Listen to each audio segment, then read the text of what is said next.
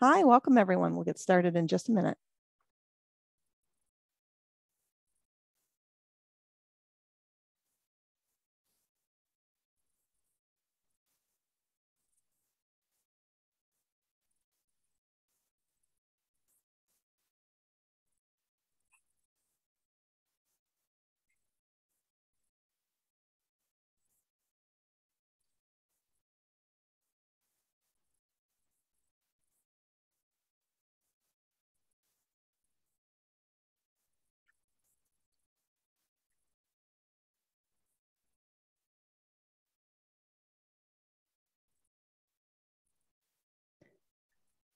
Hi, welcome everyone. My name is Sarah Carr, and I'm Chief Knowledge Broker with OCTO, which stands for Open Communications for the Ocean. We're very pleased to have you with us today, and we're very pleased to have our presenter today, Chris Clapp, with the Ocean Sewage Alliance, who's going to be talking about getting our, SHIT together, the urgent need and opportunities to improve public and ocean health by addressing sewage pollution. Before we get started, I just wanted to let everyone know how you can ask questions. We highly encourage questions during the webinar. We'll save most substantive questions to the end, but it's possible we can ask clarifying questions. I can relay them to Chris during the presentation. So send whatever occurs to you in as you please. There's two ways to send in questions. You can send them into the question panel. Those are only visible to myself and Chris, or you can send things in through the chat. If you post things in the chat, you have the option of making it visible to just me, Chris and I, or everyone. You're also welcome to post relevant comments and thoughts in the chat to Chris and I, or everyone, all attendees. We just ask that you be respectful in using the chat and that keeping it on the topic and respectful, but feel free to post things and other relevant information for all attendees in the chat. Okay, so again, feel free to send questions whenever. Chris, we're very pleased to have you today, and I'll turn it over to you now. Thank you for that warm welcome, Sarah. It's great to be here today. Without further ado, I'll go ahead and get started so that hopefully we have plenty of time to chat at the end. Give me a second, folks. As Sarah mentioned, I'm the director of the Ocean Sewage Alliance. We are a partnership-driven organization formed by some of the leaders in coral restoration field, habitat restoration field, who all started to realize that they had this common challenge that was inhibiting their restoration efforts. And this was happening all over the world in different systems with different practitioners. For background, and you'll see this in some of my slides, I'm from the Middle Atlantic / Northeast region of the United States and worked on coastal ecosystems such as shellfish and seagrass, namely Zostera, and salt marshes. So that's my background and how I came here, because the work that we were doing here was being hampered by this overarching threat of nutrient pollution from wastewater. And so I'll go ahead and get started here. I believe this slide is from our partner, Vi, in Hawaii. As you can see, they have the same challenge here. And the reality is we have a common problem. It's us. We all go to the bathroom, and it all goes somewhere. There is no way, right? There's no, we want to think that you could sit on the toilet, flush it, forget it, and that it goes somewhere and somebody deals with it, but there technically is never an away. And what that has resulted in is roughly 85% of the world's wastewater enters the oceans untreated. This is a paper recently released by Ben Halpern et al., synthesis paper looking at a whole number of other papers and methodologies determined that determine how much, what the extent of the contributing areas are. And looking at the review of this, through my own little personal lens in my own little corner of the world, this number might actually be under valued, and it might even be worse. But it's a pretty startling number, to say the least. And so what I mean by away, and let me take a step back here for a second. So when most people hear the term or think about wastewater entering the oceans or the wastewater entering a coastal area, you might think of like a single big pipe that is just spewing raw wastewater directly into the coastal environment. And while that in some cases is true, as you might see here in this picture, that's not certainly the only way, right? So there's direct pipes that have no treatment whatsoever, and that's raw wastewater.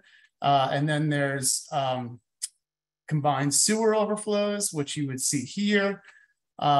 This is a cartoon from Surfrider illustrating how combined sewer overflows work. This is, in theory, when some of the larger cities or metropolitan areas were being developed in the early 1900s, and you had just as many horses as cars on the roads or more, it made sense to try and capture everything that was falling on the roads during rain events, convey it somewhere, treat it, and then discharge it.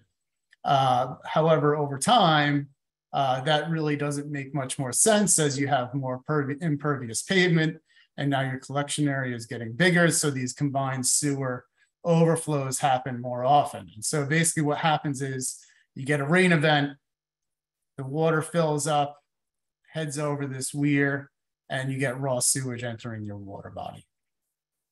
You could also have separate sewer overflows, which is just when the system backs up. This could happen for any number of reasons: leakage into the system, a failure at the plant, or as we've all come to know and love, the great London fatberg that was tracked for the last few years. Fats, oils, and greases and rags and things get into the conveyance system and can block sewers up, and you have raw sewage overflowing that way as well. But that's not the only way. Much of the world, if not elsewhere, in particular here where I live, is heavily reliant on decentralized systems or individual homeowner systems. And so this is a cesspool, even a properly designed septic system, which is just a tank and a cesspool, if not treated properly, also discharges effluent into the groundwater. That groundwater eventually makes its way either directly through the groundwater into the surface waters, or in some cases it backs up during flooding events and can go directly into the surface water bodies. And as I mentioned, this is happening in all systems all around the world. Impacted coral reefs, you have the reefs suffering as a direct consequence of viruses in wastewater trade that also impacts the holobiont and the reefs themselves. This could also be in the form of macroalgae smothering the reefs, preventing them from being able to photosynthesize and ultimately killing the reefs. But in many other coastal ecosystems around the world, as I said, here in my neck of the woods, I was focused on Zostera marina, the eelgrass in the upper left corner. We also have a whole number of harmful algae blooms. These range from brown tides to rust tides to mahogany tides to red tides. Some of these harmful algal blooms are harmful to marine life only, such as the brown tide you see in the left-hand corner. And some of them are harmful to people and cause things like diuretic shellfish poisoning and other gastrointestinal diseases. Not the nicest thing to promote when you might rely on tourism or fisheries. The harmful algal blooms also have a secondary impact in that when they respire in the evening or when they start to decay, cause low dissolved oxygen in the bottom waters, but also promote a condition known as coastal acidification, because as that oxygen level drops, it also drops the pH. So coastal ecosystems with high nutrient loading from wastewater, as well as from agriculture, but where I live, it's almost all wastewater, are really driving acidification processes in the coastal bays that are orders of magnitude much more harmful than ocean acidification caused by atmospheric CO2. This can also lead to fish kills, and even salt marshes, which we rely on for our protection here in the northern latitudes, are failing because the plants are no longer investing in their root infrastructure and putting all of their energy in their above ground biomass, causing them to fall apart during storm events, as well as just regular wave action. And part of the cause of this is, we currently view water as a single stream use commodity. And this greatly depreciates its value. The fact that you could pump water, utilize it in a home, and then discharge it some way, whether that's by cesspool or by sewer, greatly undervalues water as a resource. And there's so much more in that stream that can be reclaimed and reused that we're missing out on. And it really begs the argument to close the loop on how water is managed so that we appreciate its full cycle. Here you see a sign, I believe I took this picture in Florida, where they are irrigating roadway gardens with reclaimed wastewater or reclaimed water. And, it really kind of makes you think, okay, we pump water, we treat it, and then we spray it on someone's lawn. And not only that, but we're going to import petroleum-based fertilizer products to fertilize crops that we then consume. And then that waste then goes down the drain to a sewage treatment plant. We have to pay for it to be managed there. It doesn't get treated as well. It ends up in our coastal water bodies, and we then pay again in the form of degraded water bodies. If we could close that loop, get those nutrients out of the waste stream, we could begin to decrease our reliance on petroleum-based fertilizers and create a circular economy around fertilizers, just as they're creating a circular economy around the fresh water here. So this presents opportunities. There's plenty, we can't always view things as a challenge. We have to then acknowledge the challenge and think about, where do we go from here? What's next? What can we do better? And how can we do that better in a way that makes the economy stronger, it makes people's lives healthier, and it makes the ecosystems more resilient? And the good news is that this is a totally solvable problem. Here, what you see is an example from Western Long Island Sound. For those of you elsewhere in the world, Long Island Sound is the body of water that it separates Connecticut on the mainland of the US from Long Island to its south. And it's bound by New York City at its westernmost terminus and open to the open ocean on its eastern end.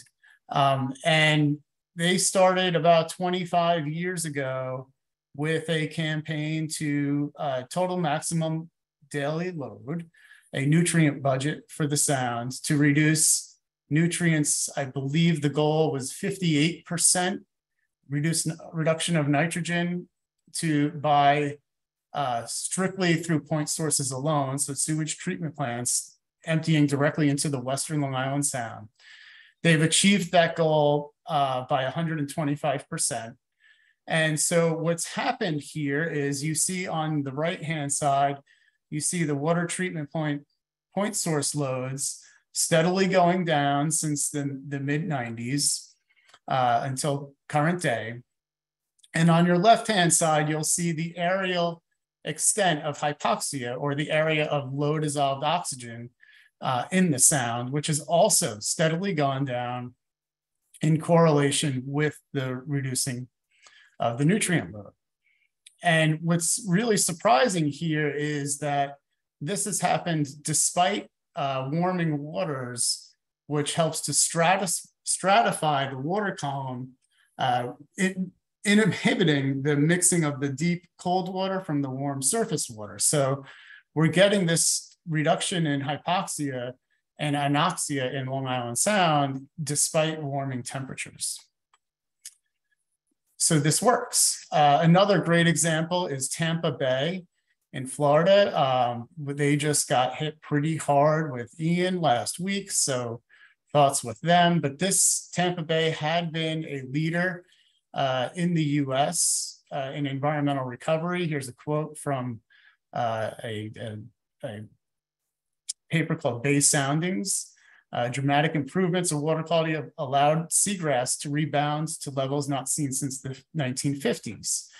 And so what this really demonstrates is that addressing nutrient loads, and particularly from wastewater, is a restoration practice.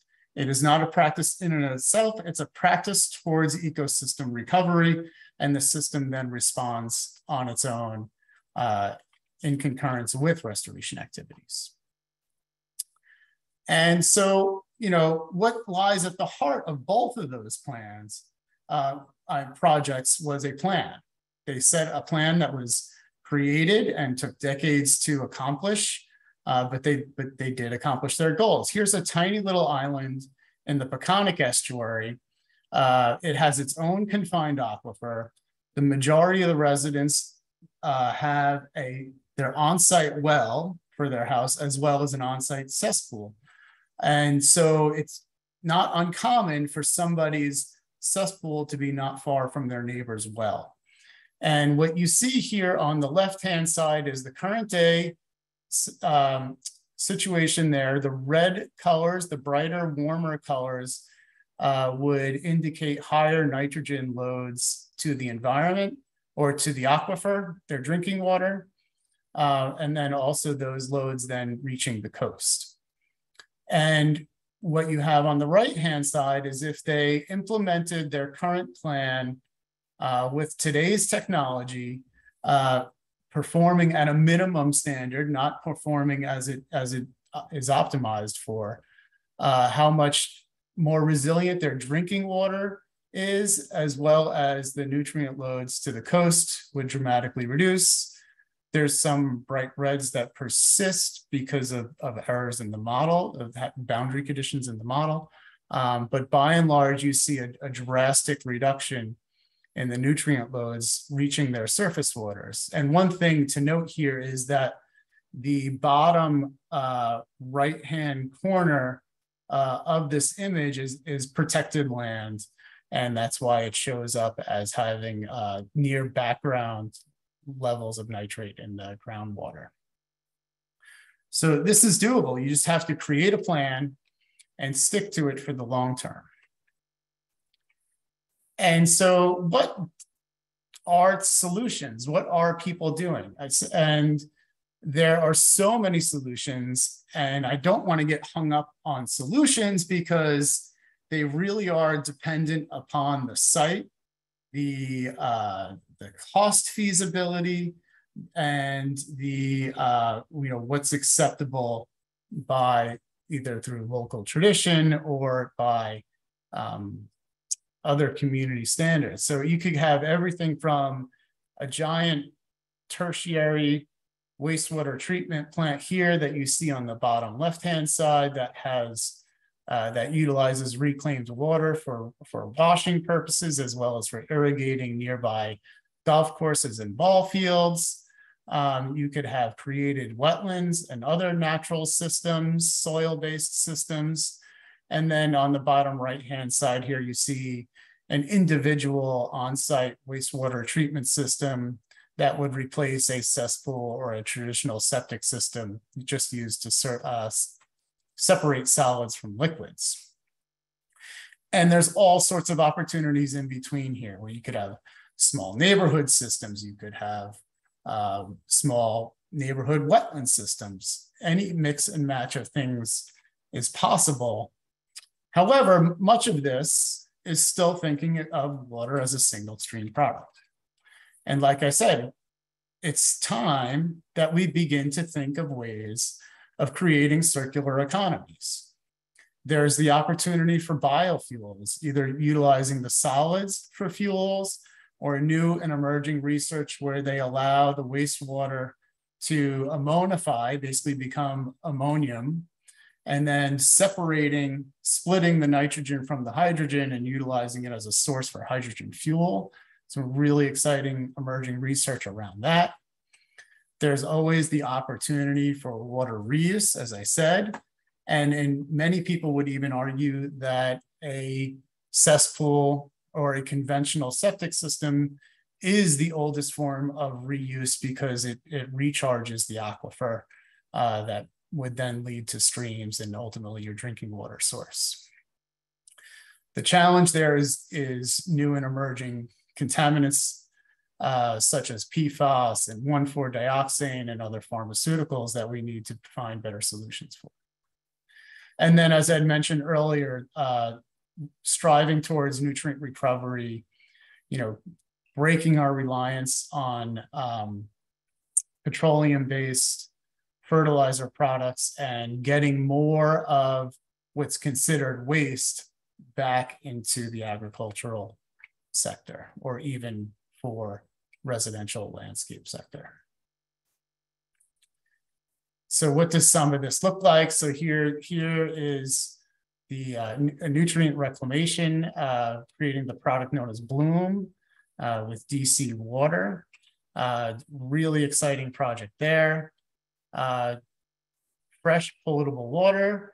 I believe this is a water bottle from Singapore, where they go direct to bottled water. All of this is possible. And so I was advised to keep this short and discussion based. So without much more, I'm going to encourage you all. We have a lot of these resources on our newly launched Knowledge Hub. Everything from documenting the problem to what some of the opportunities are. We have a great library to browse full of all sorts of information on all of these subjects. Please feel free to jump in. I could show you, oh, where did this one go? We have a video launched as a tutorial of how to get through the knowledge, how to navigate the Knowledge Hub and explore some more, done by our wonderful Larissa Balzer. Also, please check out on our website our practitioner's guide for ocean wastewater pollution, a really great primer, thorough on the challenge and opportunities and some case studies of where people are beginning to take action. And so I have a couple of videos we could go to after chat and comments are addressed, but let's get to some conversation. Okay, thank you, Chris. And just as a reminder to everyone, you can send in questions through the question and answer or through the chat. So we didn't cover solutions in depth here. What are the key factors, Chris, in terms of choosing a solution? I mean, cost would actually, what other situational factors are going to be most important? Well, I think some of the things that really drive how you arrive at solutions is what's your goal, right? So I think it all starts from understanding what are the endpoints you want to reach and what the capacity of the region is to get there, and then love the problem more than the solution, and be open-minded. The more open-minded we could be to solutions, the better solutions we will create. So some of these solutions, like water reuse and nutrient recovery, they hit major roadblocks when it comes to either cultural challenges like just taboos and the ick factor, to straight up cost competitiveness with traditional practices. So, policies and finances would have to really drive markets and let innovators know that there's going to be a market there for them. Yes. So Rich Earth. Yeah. Rich Earth. Thank you, Mark. Rich Earth has been doing some great stuff up in Vermont for a number of years. They do urine collection at the community level directly. That's certainly a solution. One of the things we were, again, sometimes policies and finance have to drive this. So I pitched one point, the concept of can you just ban importing fertilizers to a particular region that would then motivate the closed economy at the local scale for urine diversion, for growing kelp and seaweeds and biosolids, rather than making it oh so easy to just import something new. And so sometimes, there's this interplay between policy, finance, and what the solutions might look like that you have to work out at the local scale. And also, working with a fully developed, built out urban or ex-urban area might limit the amount of work that you could do as far as, replumbing for additional water recharge and reuse. So there's a whole bunch of drivers. The closer we can get to those closed economies, the better. And it's really relying upon what the structure of the area that you're working in looks like. Okay, thank you, Mark. And for the question. This question from Jill Murray, yes, about thank you, recreational risk. Yep. And so, do you mind if I just go ahead and read it for anybody who hasn't read it? Okay. And it says, you didn't focus much on recreational risk. Do you think it is an important driver? So I'm trying to think of if I'm going to ask a clarifying question. So is recreational risk tied to doing at the cost of doing nothing? What's the cost to recreational activities if we do nothing? Or is it the risk to recreation for utilizing reclaimed resources? And I'm not quite sure. I could answer both of those if you'd like, but I think the cost, the recreational risk if we do nothing, from the perspective of pathogens and other contaminants entering our surface waters where tourists or regular people are recreating or they're fishing, there's certainly a risk there and a cost to doing nothing based upon that. I'm not quite sure about recreational risks in reclaimed. So thank you for clarifying. I think that there's a much higher risk and cost to be paid for recreation by doing nothing. And I was about to explain the other side where I was part of a reuse working group, and all of the politicians in the room were worried about what the public thought of the ick factor for reusing reclaimed water to irrigate a golf course. And they kept going back and forth, what the public think, what would the public think? And the one guy in the room who managed the golf course that used reclaimed water stood up and very politely said, the only people who have the concern about the ick factor are you folks in the room here. When I deal with the public who utilize my golf course, they ask why we didn't do this sooner. So I think the recreational risk, as Jill very appropriately pointed out, there's much more risk of doing nothing than there is of a perceived risk of utilizing reclaimed resources. Okay, thank you, Chris. There's a question that came in. Let's see. I just attended the EU Water Technology Week in Leeuwarden. Interesting networking opportunity hosted by the Dutch Water Alliance. However, much focus on EU applicable solutions. Is there a network organization for water treatment tech companies in the Caribbean? Yeah, I'm not quite sure.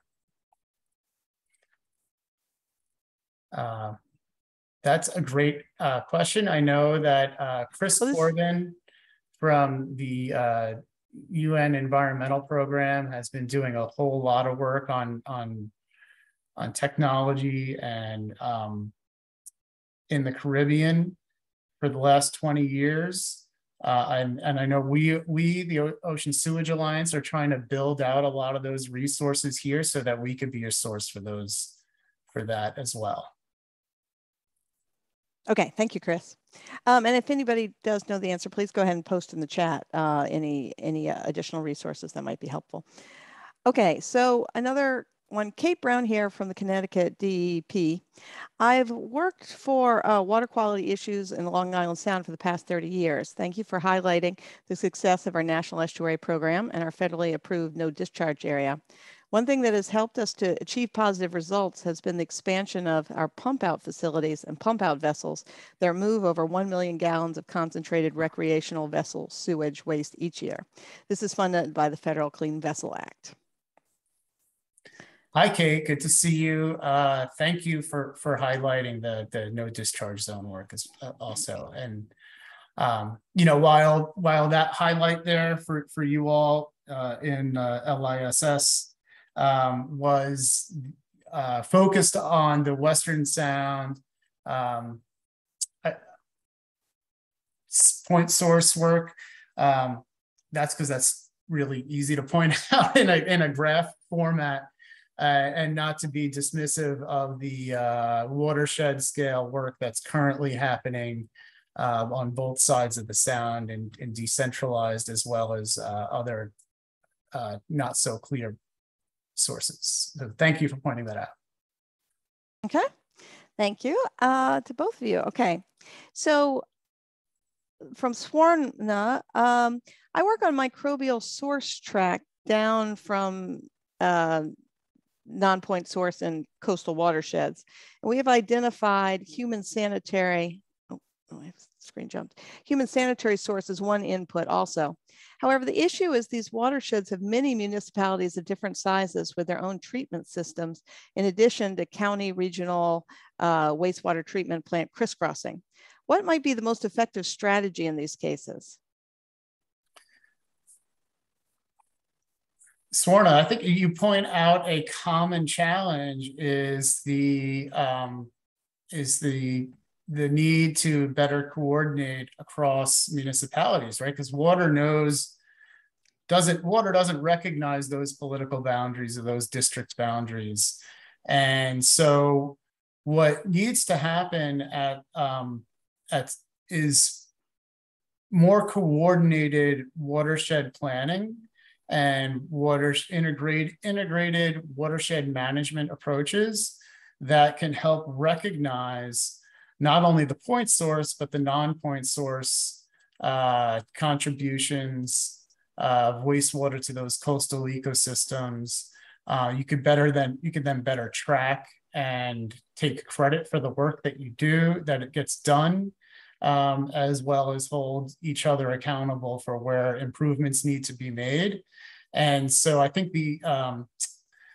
just like Kate had mentioned before, you know, this 3-decade-long effort in both the Long Island Sound and Tampa Bay, those are, you know, multi-state concerted approaches. The estuary programs really provide a platform for those discussions and goal setting and tracking to happen.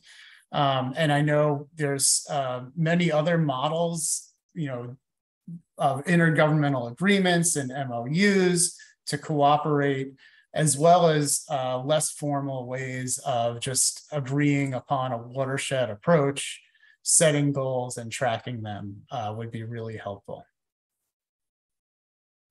Okay, thank you, Chris.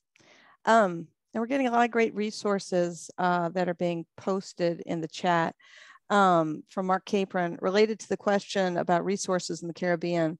SOIL, S-O-I-L, is providing safely managed sanitation service using waterless container-based toilets and transformative waste treatment into agriculture-grade compost in urban and peri-urban communities in Haiti. And he provides a URL for that. A big picture question. Hello from Environmental Protection in the Caribbean. As a small organization advocating for proper sewage disposal, we and local governments have limited resources. Where do we start in determining which solutions to advocate for, which experts to consult, how to find funding? Any suggestions, Chris? Natalia, I mean, first and foremost, I'd say, sign on as a member of the Ocean Sewage Alliance. We could help try and find you some of those questions to answer.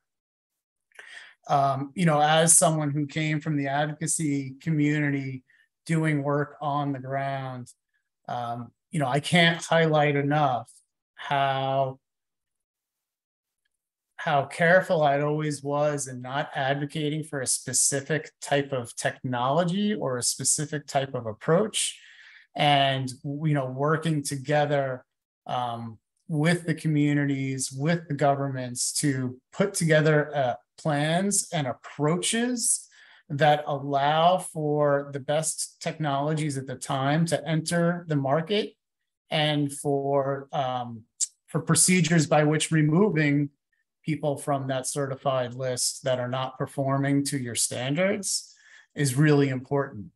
And then, how to find funding, I couldn't agree with you more. I think that is another great goal of the Ocean Sewage Alliance, is to make this a top priority amongst funders, whether that be, large intergovernmental multilateral type funding resources, or philanthropic based funding resources. Part of my personal goal is to have, I want to be able to go to the next UN Ocean Conference and hear our leaders say, climate change is the biggest threat to the oceans, followed by wastewater pollution and agricultural pollution and plastic pollution. That's my goal, is to have it right up there as number 1 and 2, so that when it becomes a priority, then the funding comes as well. I couldn't agree with you more that we need to get more funding in this space. Okay, thank you, Chris. We have a question that came in through the question panel from Bruno. It's, hello, thank you for your presentation and taking the time with us. Understanding that solutions are highly dependent on what type of pollutants exist at the local level, and seeing that the focus of this presentation was on organic matter, what are the biggest challenges your group is finding when addressing the complex mixture of raw sewage content, i.e. pharmaceuticals, personal care products, metals, microplastic, organic chemicals? That is a great question. So, in a lot of these treatment processes, or some of the traditional or conventional treatment process chains and treatment process streams were never designed to handle contaminants of emerging concern. Many of them do. And surprisingly, the smaller the treatment facility, the closer to the source you could get, the better. Soil treatment systems at small scale seem to go a really long way, or soil treatment system following good pre-treatment goes a really long way in removing a lot of contaminants of emerging concern. Another thing I'd have to say about a lot of the cocktail of new and emerging contaminants is that sometimes the the focus of the attention might be misguided at, you're kind of shooting the messenger at that point.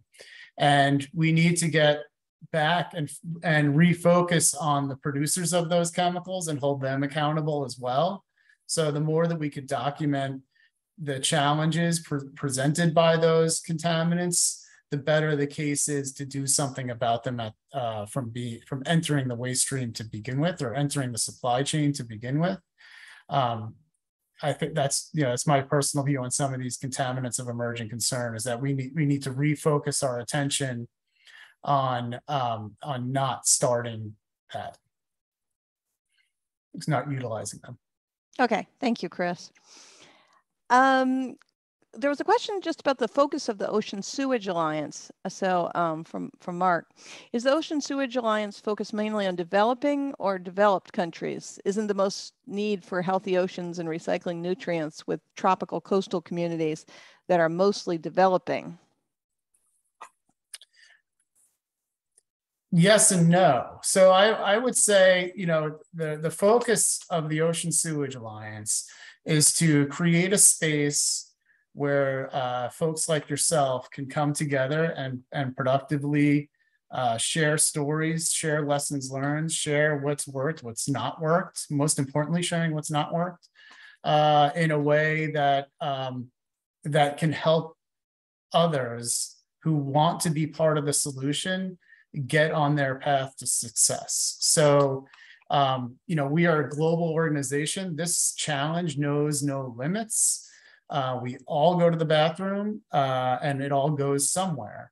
So, I don't think that we are limiting our focus right now to any one region or ecosystem type. Like I said, I'm here in the Northeast of the US, and there is a huge challenge here and a lot of opportunity here as well. So, it's about sharing information and getting the network functioning and together so that you all could share information to get whomever it is, wherever they are, unstuck from wherever they might be stuck. All right, good response, Chris. Thank you. Okay, there's a question. Could we hear more about specific application of the solutions, reuse, wetlands, seagrass propagation that were presented earlier? And how does that unit with the green cylinders work? So that unit with the green cylinders, I didn't give, like I said, I always try not to give too much airspace to one particular technology. So, reuse, if you to get more specific on some of this, reuse could mean any number of things, but most of the time it means that water is collected in a treatment system, conveyed to a sewage treatment facility, treated to a high degree, either tertiary or quaternary, and then has some degree of pathogen and virus removal, usually a fairly good degree of UV treatment. And then it goes out for reuse, primarily, usually as irrigation. However, in places that are water starved, so thinking like desert regions, whether that's the Southwest of the US or in many other parts of the world, that bottled water from Singapore, that is quaternary treatment, which then gets reused for consumption. And then if a wetland system or engineered wetland systems are, they could have a pretty big footprint. So in places where real estate is a little bit tight or expensive, and engineering can be a challenge in certain places with wetlands. I had one built here several years ago, and it was quite an ordeal to build, but they can be really simple machines to, and I say machines in kind of a general term, not that there's lots of moving stuff in them, and they might have a single pump or something like that. But they utilize the microbes in the interstitial spaces between the roots and the soil to guide treatment. The seagrass propagation, those were restoration activities that were failing because of wastewater treatment. That's not what I was highlighting there. Although there is a big push lately around growing kelps and other seaweeds in nutrient-rich waters to remove nutrients as a mitigation measure, not as a treatment measure.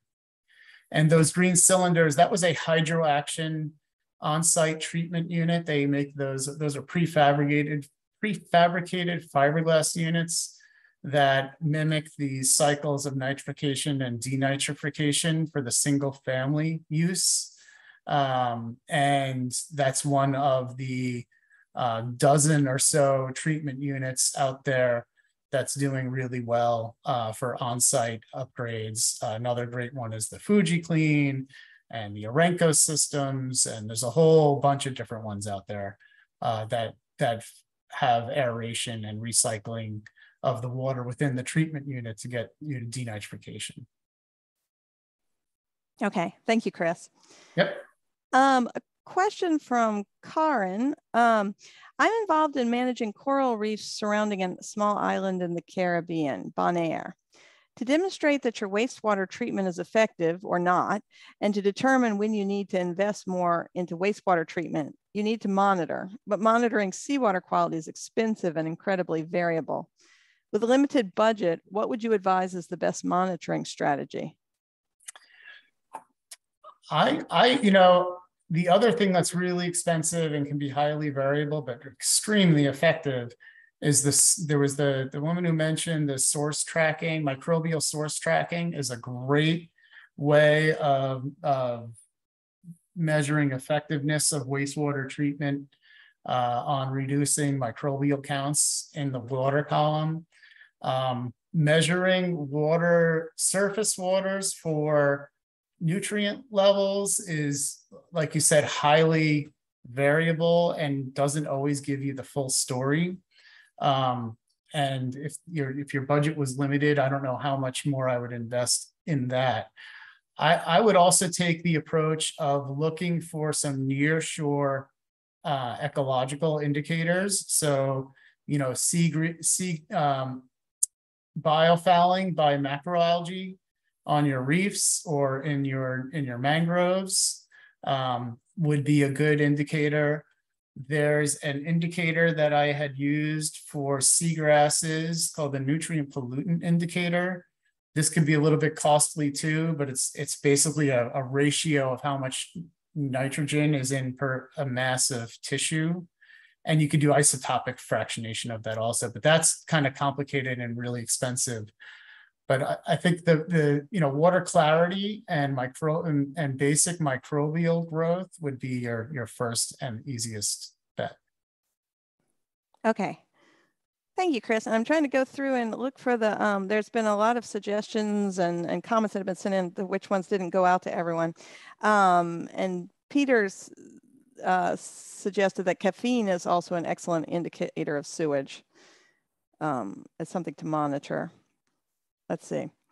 And then there was also a comment. I love Bonaire and dive there frequently. One thing I've noticed is that the dive boats don't have holding tanks. They discharge directly into the water.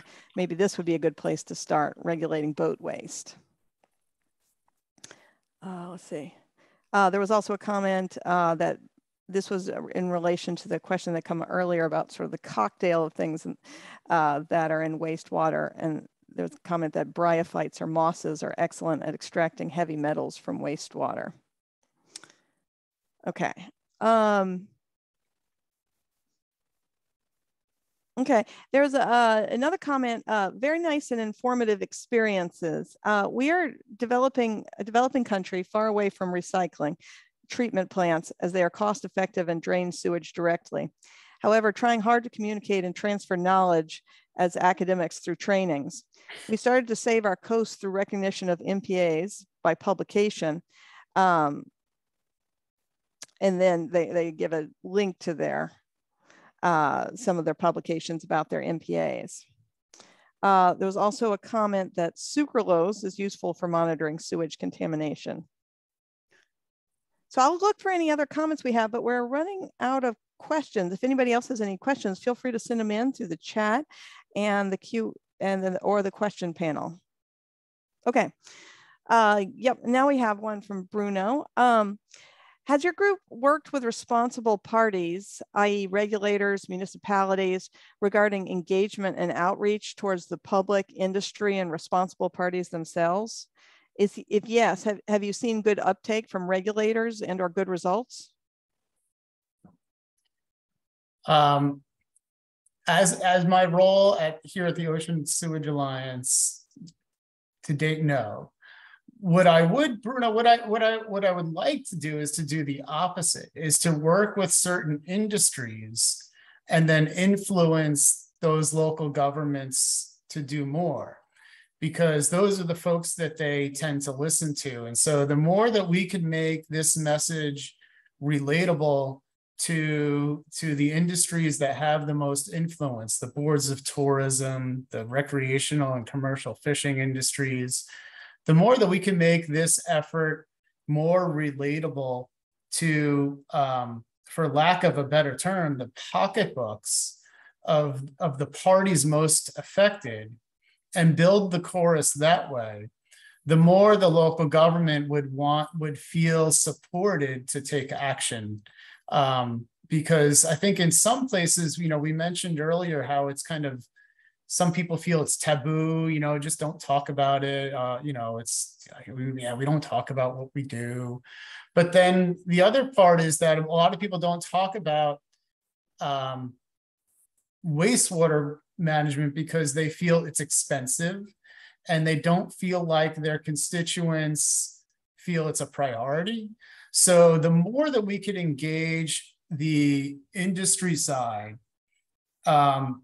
and then influence the regulators from that perspective, I think the more traction we'll have at a larger scale or at the local scales. Yeah, cruise ships. Yeah. Okay. Thank you, Chris. Let's see, another question. Is there any relevant legislation pending in the U.S. nationally? Or I can't read the second part. But are you aware of any, or internationally, what, that's a broad swath, but anything pending in the U.S. regarding sewage pollution? Well, the bodies of the waters of the U.S. legislation that was reinstated, hopefully, keeping the EPA active and afloat is really important to us, right? So, keeping an eye on what cases get brought before the Supreme Court that may hinder the EPA's ability to function is really important. Keeping an eye on and letting them know that they're supported and supportive of those efforts. So a lot of the actions start locally at the local regional level and then trickle up. I wanted to get to Drew's. I apologize for cutting that off, but yeah, go for it. Drew, he touched on something important to me here as a seagrass person myself. That the dying seagrasses and manatees in Florida, that the Indian River Lagoon is heavily influenced by wastewater. They are another hotspot region in Florida with a lot of on-site treatment systems, rising sea levels compromise the existing infrastructure. There's a big signal there of wastewater in the harmful algal blooms, which then kill the seagrasses, which then starve the manatees. And like I said, some of those harmful algal blooms are directly impacting the manatees themselves. So, I think that there's a lot that needs to happen in Florida. I think even Biscayne Bay, I believe I think there's some approaching 1 million cesspools and septic systems in the Miami area. Florida is a huge hotspot for on-site treatment systems that were never designed to remove nutrients. Okay, thank you, Chris. There's also a question from Marianella. I'd like to know if there are any water quality values for nutrients for coastal marine waters. I'm thinking in nutrient values for recreational use, other uses, fishing, for example, and wildlife. So most of the nutrient load values or nutrient standards, if you look at EPA standards, are driven by what's the nutrient level that will support a healthy oxygen level. As I mentioned, the TMDLs, or total maximum daily loads, for the Long Island Sound and Tampa Bay as examples. Another successful one was the Chesapeake. And so it can be dependent upon, what the flushing time of the areas. There's complex models that they come up with to make them more site specific. As far as, there's another metric that I didn't put up there for Long Island Sound that was worth noting, was areas that were open to shellfishing, because shellfish accumulate the pathogens in the water, that large bodies of shellfishing beds were opened as a result of the reduction in wastewater flows also, because it also reduced the pathogen levels in those waters. So there's a correlation there between recreation and commercial fishing use, and as well as for wildlife. But it's can be highly dependent upon the system. So I'm sorry if that didn't really help. Okay, thank you, Chris. Well, we have two more questions right now I'd like to cover, and before we end, one is related to what you were just talking about. It's from Tabor. It's simple and economic to provide a decentralized system with high-level secondary treatment with very low pathogen content. In Cambodia, our systems cost about $150 for floating and upland households. Yet this leaves nutrient-rich discharge if urine separation and home garden irrigation are not used. However, Southeast Asian countries are adopting UN, US EPA, and ISO discharge standards, which significantly add cost and complexity to meet those standards. If a treatment system significantly improves the ambient water or groundwater quality, should that be an acceptable technology? Or should the ISO standards be met with more costly household systems? Certainly, cost and simplicity and low maintenance are huge issues in developing countries.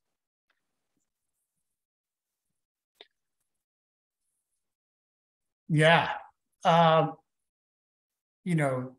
Cambodia, that's a challenge. So the operations and maintenance, the cost associated with operations and maintenance of some of the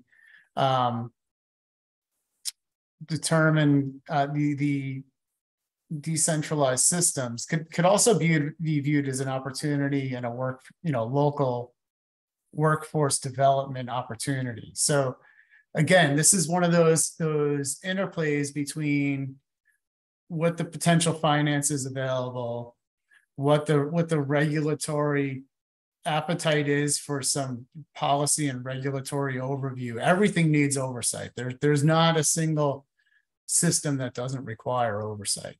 So you have to have that good mix of policies, funding, workforce training, and behavior change on the homeowner side to really make anything successful.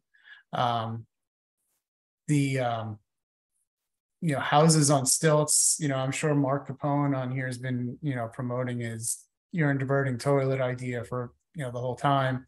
So, that would be great, right? So if you were able to capture and utilize your more of the urine and utilize it in your own gardens, that would be fantastic. The big goal is to try and keep both the pathogens and the nutrients out of the water, and finding that the most cost-effective ways to do so is an ongoing challenge. And I've been working with New York State Center for Clean Water Technology for some time now. And they were originally a New York centered institution, but now their mandate has changed to be more global, which is really exciting. So hopefully, they've joined the Alliance, and hopefully we'll see some new things out of them as well. Okay, thank you, Chris. Last question to finish up. Is there a resource website to educate government officials on the different sewage solutions and technologies available? You could utilize our library. We're going to continue to add to it. I would direct people there, and then if you're in the US, the EPA has a long list of decentralized, centralized treatment methods and technologies available. There's a whole number of other places that you could look, but we're going to continue to add more to our growing list in our library. Okay, fantastic. And I just put the URL to the library up in the chat. Yeah, thank you. If anyone wants to click on that. Chris, thank you so much. Thank you so much for being here and presenting. Obviously, this is a topic of tremendous importance and interest globally. It was great to learn what the Ocean Sewage Alliance provides and get some perspective on a lot of the challenges coastal and marine managers are facing with sewage pollution. And thank you to all of our participants. It was great discussion in the chat and lots of resources provided. If anyone does want to get a transcript of the public chats, just email me at sarah@octogroup.org, and I'd be happy to send it to you. Thank you again for being here, and we look forward to having you on future webinars. Thanks, everyone. Thank you, everyone.